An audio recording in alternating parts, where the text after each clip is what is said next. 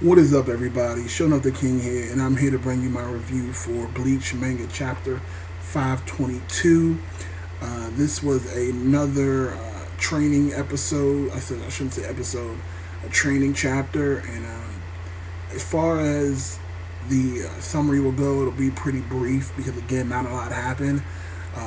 We did get introduced to Nimaya. I'm probably butchering his name. Nimaya, the creator of the Zanpakuto.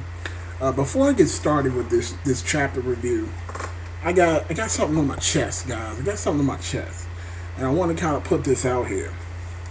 If you guys couldn't tell, I'm African American. I know it's kind of hard to tell, with my camera and everything. And I'm starting to have an issue with how people over in Japan view us as characters in their manga. Now, I know I'm not going to make this into a big deal. And as you can see, I got a smile on my face, so I'm partially joking.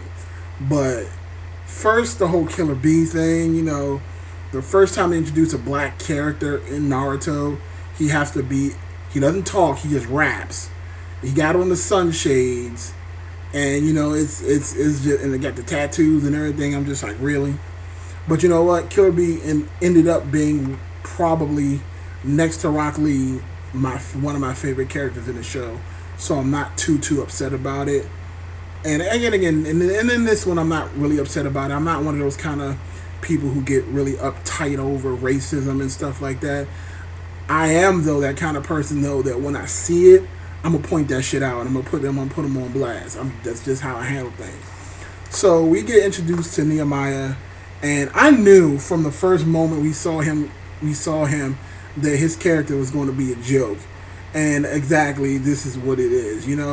He's got the sunshade on. He's got the funky afro thing going on. He's got a puffy North Face. He's wearing a puffy North Face, for God's sake. Come on. How much more stereotypical can you be? And if I'm not mistaken, I could have sworn I saw like some sort of headphones or earpiece in his ear when he was, talking to all his Zanpakuto bitches. You know what I mean? At least that's one good thing out of it. The black guy's the one that gotta have all the bad bitches around him. So I guess I can give him a slide on that.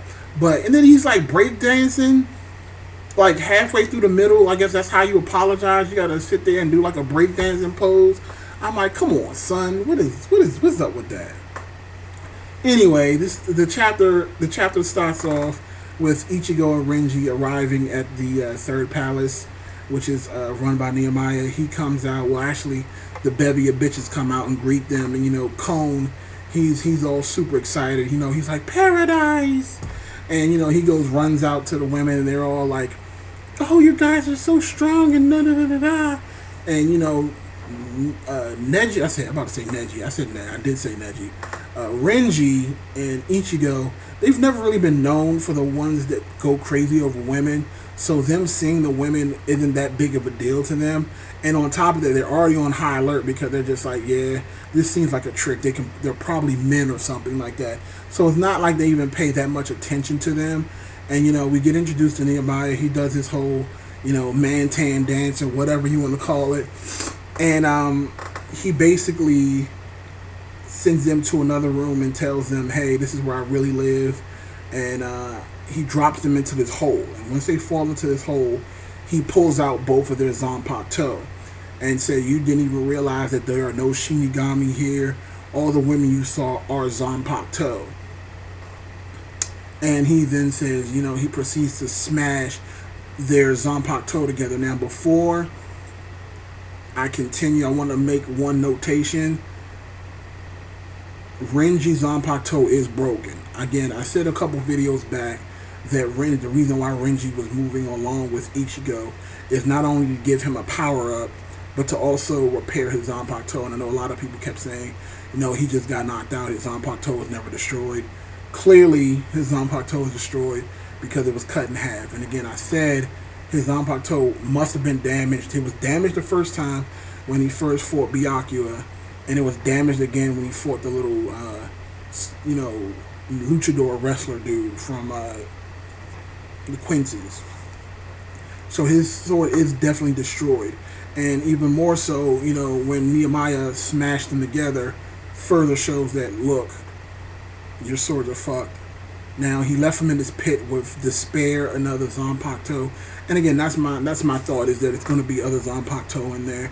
Now, if these are Zanpakuto that's been, you know, that have not been close to their master, or these are Zanpakutos that have died, we don't know that yet. It looks like they're going to have to fight off a lot of Zanpakuto, and if they survive, then Nehemiah will reforge their Zanpakuto, and that's kind of how the chapter ends.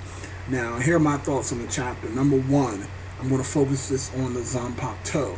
This is a huge moment for the series because, again, I talked about this in maybe like 2 or 3 chapters ago. I really want to see Renji get a huge development boost in this storyline. Again, Renji was one of our fan favorite characters from the first part, but shortly after he achieved Bankai, his character kind of like started having like some sort of a slope. I really hope they take this time to fully reforge his Zanpakuto, maybe even give him a different Bankai. I would really like to see him have more of a physical Bankai than the whole snake baboon thing.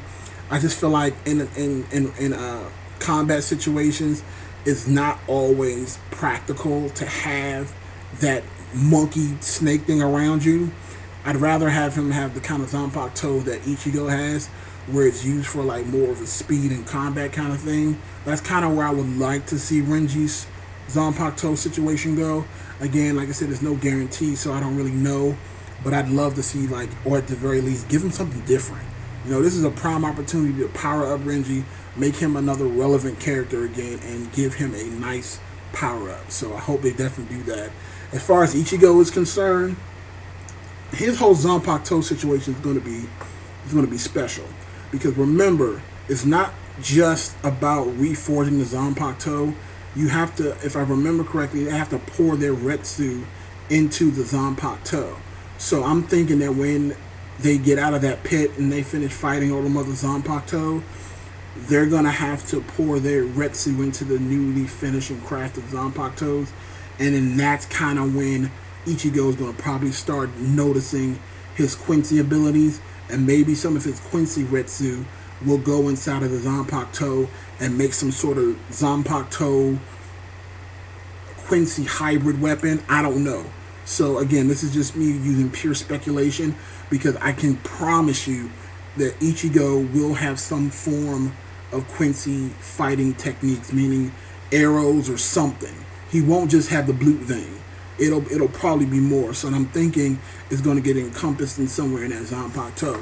And also, if that pit that they're in is for broken or destroyed Zanpakuto, he may very well run into Zangetsu again. Again, we haven't seen Zangetsu since the final Getsuga Tensho.